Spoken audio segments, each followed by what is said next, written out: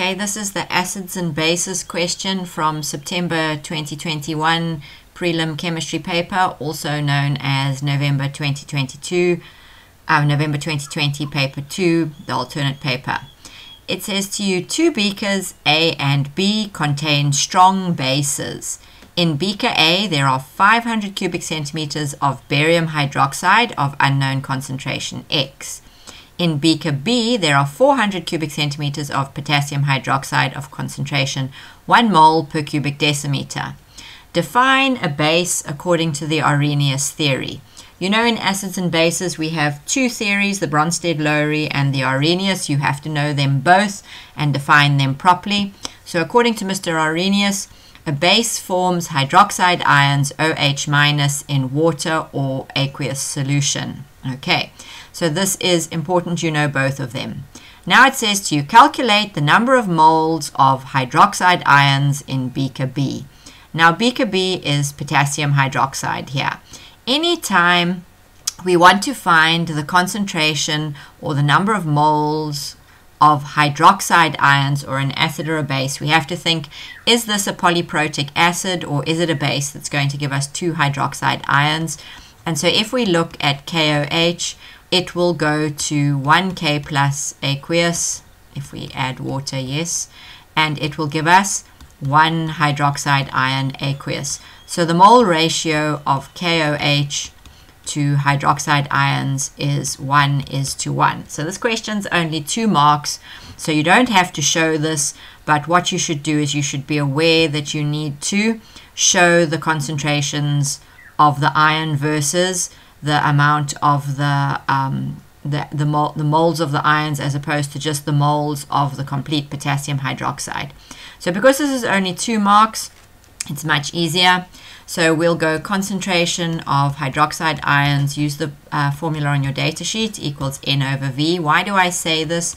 Because if you do this wrong, you're going to get, if you rearrange your formula wrong, you will not get your marks. So the number of moles of hydroxide ions is going to be the concentration 0,1 times the volume. This volume is in cubic centimeters. So 400 cubic centimeters equals 0,4 cubic decimeters, or if you prefer, 400 times 10 to the negative 3, that is the conversion. Okay, so we should end up with 0,04. Remember your unit. This is moles of hydroxide ions, okay, or OH aqueous. Now it says to you, the contents of beaker A and beaker B are added together into beaker C. The pH, the solution in beaker C has a pH of 13. So you can see here it says pH 13. Assume that the volumes are additive. What does this mean? We put 500 cubic centimeters from A and we put 400 cubic centimeters from B. That means there are 900 cubic centimeters of liquid in C. Okay, assume that the volumes are additive and the temperature of solutions is at 25. Why are they telling you at 25? It's because pH calculations and the kW of water standard conditions are at 25 degrees C. Okay, so they're telling you that we can use the kW and the pH concentration. Now it says to you, for 8 marks, you know this is not going to be easy. One-step answer. Calculate the concentration X of the barium hydroxide in beaker A. So we're trying to find something about beaker A, but we only have information about this beaker C over here. So we are going to have to work backwards. So let's see what happened here. If we want to make concentration, concentration is the number of moles per unit volume, okay? So what actually happened here? We need to find out how many moles of hydroxide ions are in this C and how many came from B and how many came from A, because the number of moles from A plus the number of moles from B is going to be equal to the number of moles of hydroxide ions in C. We already know the number of moles from B because they just asked you to calculate it. This is 0,04. But Do we know anything about C? Yes, we know the pH. And once we have the pH, we have to do the calculation. So if you get given a pH, you can be pretty sure you're going to be doing a pH calculation somewhere. So let's start with the pH calculation. We want a hydroxide ion calculation, a hydroxide ion answer, but pH depends on the hydronium ions, and that is what we use Kw for. But you will get your 3 marks for the pH formula, substituting in, making sure your H3O plus is in square brackets. Okay, so what is the concentration of hydronium ions in C? This is in C, okay. What is the concentration of hydronium ions? It is 1 times 10 to the negative 13. But that's not what we want. We want the concentration of hydroxide ions. So in order to find the concentration of hydroxide ions, we have to use the equilibrium constant for water, okay? So it's the concentration of hydronium ions times the concentration of hydroxide ions, which equals 1 times 10 to the negative 14. Where are we getting this from? We are getting this from the data sheet, okay? So then over here, we're going to put the unknown is the concentration of hydroxide ions. So by algebra, you just put in your calculator 1 times 10 to the negative 14 divided by 1 times 10 to the negative 13, and you will get the concentration of hydroxide ions in container C, which is 0,1 moles per cubic decimeter. You just literally have to put the 1 times 10 to the negative 14 over 1 times 10 to the negative 13. By the way, if you don't know how to convert this one back the other way, you put in 10 to the power of negative pH into your calculator. So it becomes 10 to the power of negative 13. That is the redirection of this pH formula. The concentration of hydronium ions is 10 to the negative power of the negative pH. Okay. So that's how I got this 1 times 10 to the negative 13. All right, now let's go back to where we were before I got sidetracked. We have used the Kw. We took the pH, we found the concentration of hydronium ions. We used Kw, the equilibrium constant for water, to find the concentration of hydroxide ions.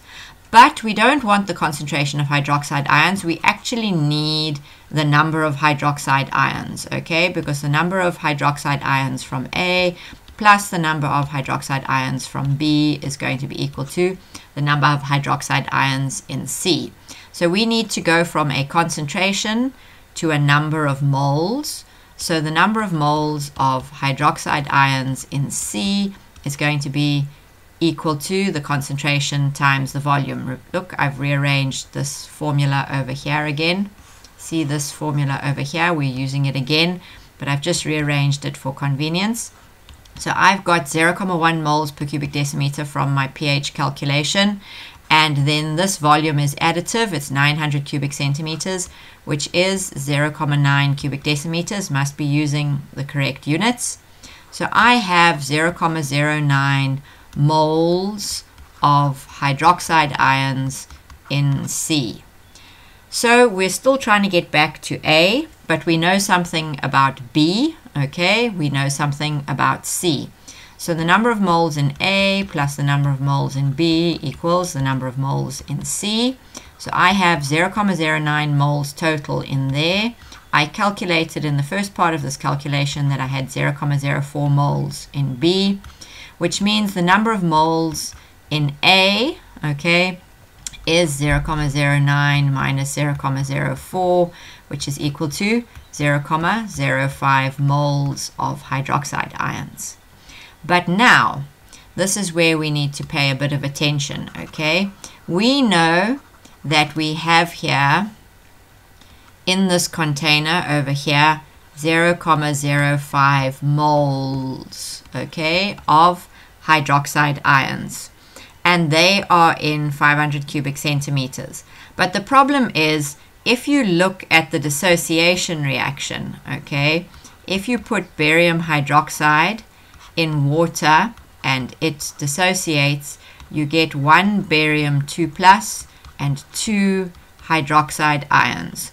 So we could go straight from the number of moles in A to a concentration, but it's going to give us the concentration of hydroxide ions, not the concentration of barium hydroxide. And the question asked for the concentration of barium hydroxide. So we have to use our mole ratio, that the concentration of barium hydroxide, 1 mole of barium hydroxide, is equivalent to 2 moles of hydroxide ions. So if I have 0.05 moles of hydroxide ions, I will have half of that of barium hydroxide, 0.025 moles of barium hydroxide. Okay, so be sure that you realize that barium hydroxide, the concentration of barium hydroxide and the concentration of hydroxide ions is not the same thing. Okay, so I have 0.025 moles of barium hydroxide. So from there, I now have to find the moles. We know the moles, we know the volume, so I can say to you, what is the concentration of barium hydroxide in that container? It's the number of moles over the volume, 0.025 moles.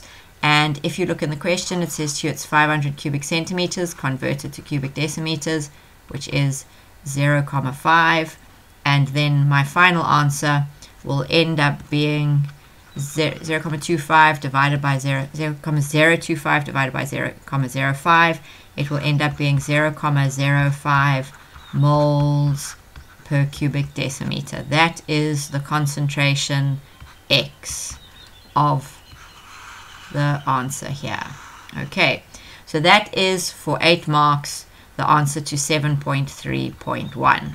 Okay, now it says to you, the solution in beaker C, so this is beaker C, okay, is titrated with ethanoic acid. It was found that 15 cubic centimeters of solution C, so 15 cubic centimeters of C neutralizes 30 cubic centimeters of acid. So C is the base.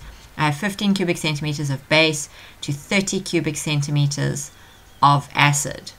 Okay, it says the balanced equation for the reaction is ethanoic acid a weak acid or a strong acid? Give a reason for your answer. It is a weak acid. You have to learn which are the weak and strong acids. The organic acids like ethanoic acid are usually weak. It is a weak acid. Why?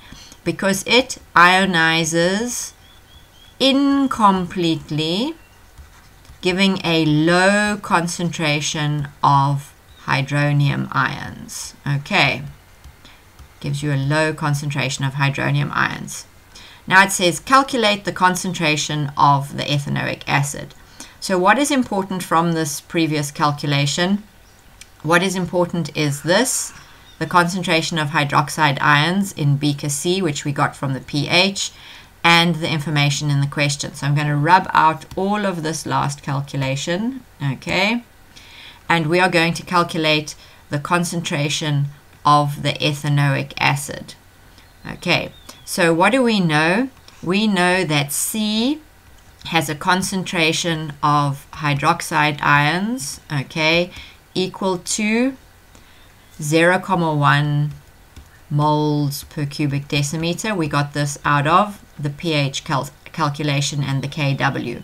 So we know the concentration of C. This is a base, okay. We are being asked to find the concentration of the acid. This is what we don't know, okay. We have a balanced equation and it says it is titrated, okay. And the moment it says titrated and it doesn't say, oh, it was over titrated or there was excess or whatever, the moment it says titrated, you can assume they titrated it exactly unless there's something else there. And we can use the titration formula, which says the concentration of the acid times the volume of the acid over the concentration of the base times the volume of the base. Why does that say A? Is equal to the number of moles of the acid over the number of moles of the base. Now this comes from the balanced equation. This number of moles of acid and base comes from the balanced equation. Where from the balanced equation? from the coefficients. Okay, so in this case, we have 1 mole of ethanoic acid to 1 mole of hydroxide ions. So on this side, I'm putting 1/1. Now this is a comparison formula, so we are not required to turn these volumes into SI units. So we can actually put them in there, but you can change them if you want to. So then what is this 15 cubic centimeters? It is the volume of the base, so it goes down here, 15. What is this 30 cubic centimeters? It is the volume of the acid. It goes up here. What is the concentration of the acid? That is what we're trying to calculate. What is the concentration of the base? You should get positive marking from your answers in 7.3.1, but it is 0,1 from the answer to 7.3.1. Well, not the answer, but the pH calculation in there. And if you do all of your algebra correctly, you will get a concentration of the acid of 0,05 moles per cubic decimeter. And that is how you calculate the concentration of the ethanoic acid.